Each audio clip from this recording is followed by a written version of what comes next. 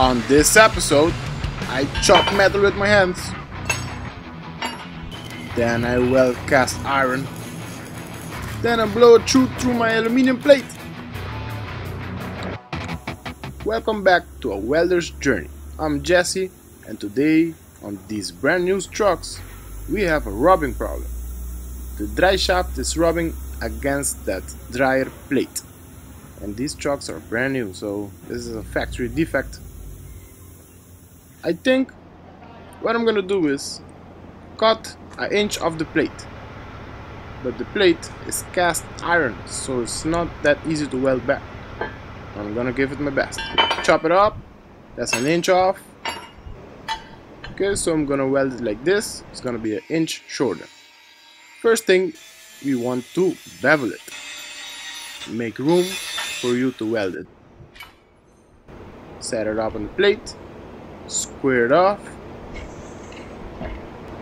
Make sure it's really nice and straight.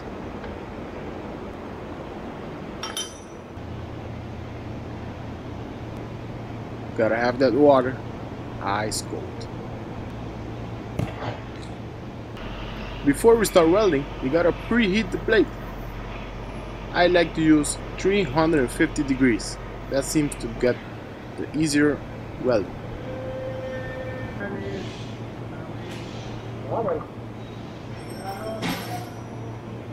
Double checking the temperature.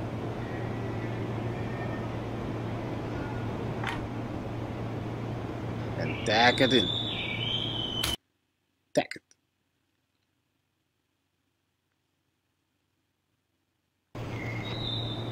If you like my content, subscribe to the channel. I have a lot more videos on the way. I said tack it now. That's a long ass tack, but hey, that will do it. Turn the plate over, start welding in the back. Everybody knows if you keep welding long enough on one side, the plate will bend. Turn it over and weld it on the front. Try to get an arc shot for you guys here, so see it carefully. You can see the rod move.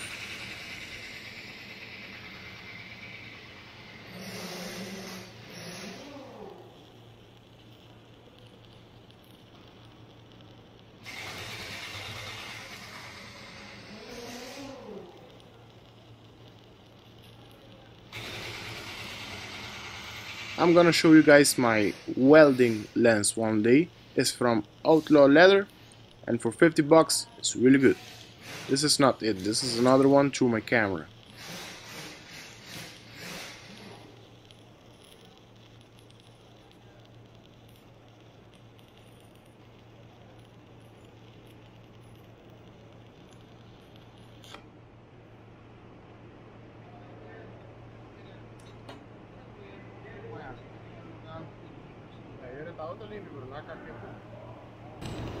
You see what I mean? It burns really white.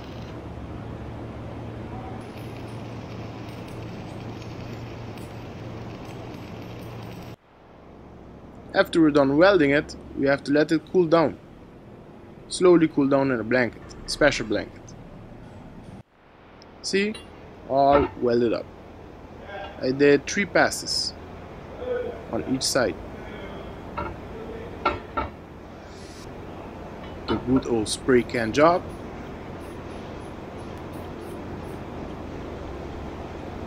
This is the final product. Not bad at all.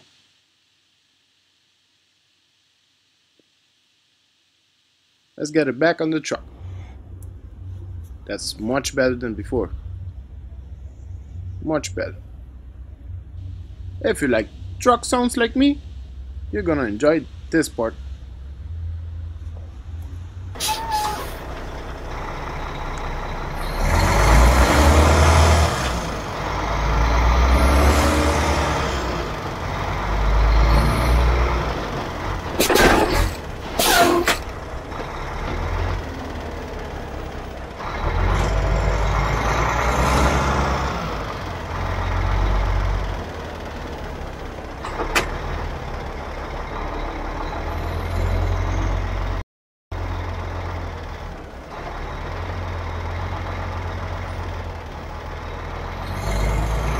Nice weather out today. On the next part of the video, I'm gonna stick weld aluminum, and that's even worse. If you have done it before, let me know down in the comment section how it went. Here she is, completely broken, held on with a party tape. Packing tape, that's packing tape, I think.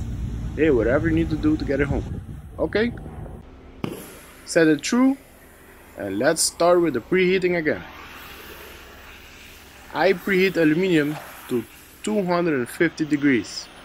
That's what I had best results with.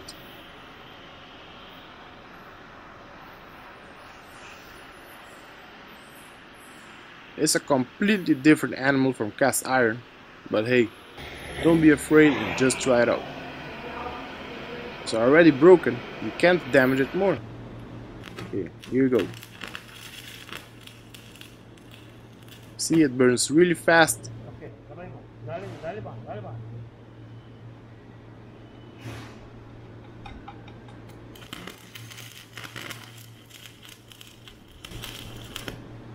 Two tacks held it in place, and the same process with a plate.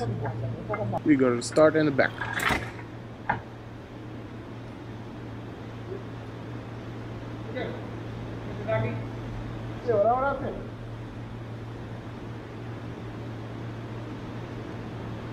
Okay, let's see the weld. See how fast the rod goes in. Here comes Antonio to take away my torch. You can have it, keep it close, keep it true, and you gotta get pretty decent results. My old-time manager gave me some tips.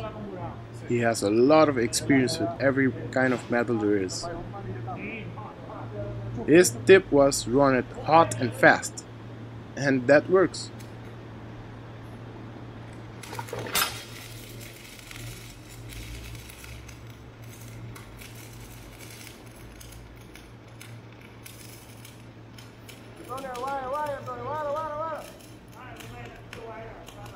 Over here I went a little bit too slow and I burned through, just about here.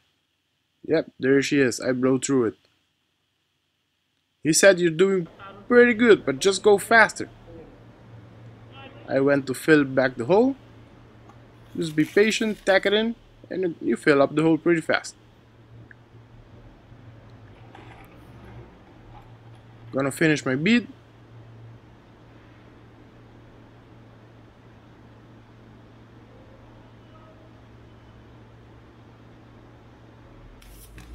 Finish it up.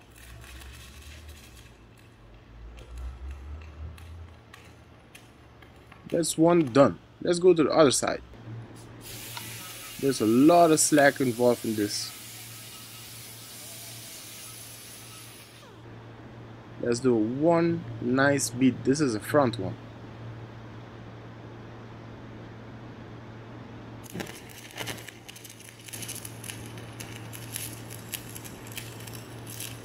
It also burns pretty bright.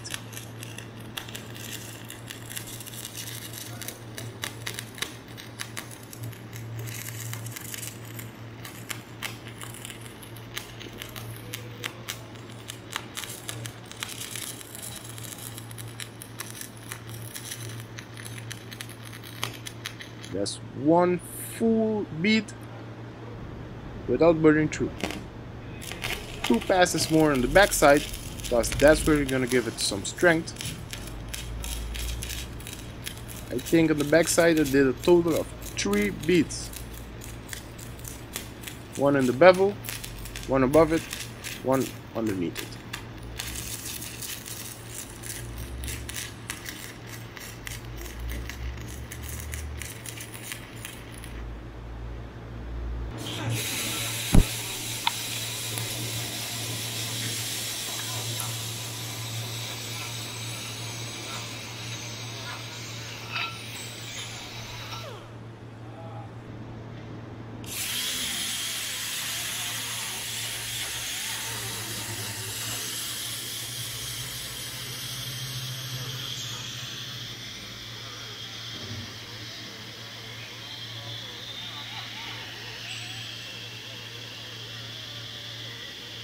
I think that's enough, boy. There she is. Not bad. Not bad at all. I mean, it's not thick, but it will get the job done. This is the front side. One little hole over there, one imperfection. But anyway, let's get it back on the trailer. Ready for work. Thank you so much for watching, and I'll see you on the next video.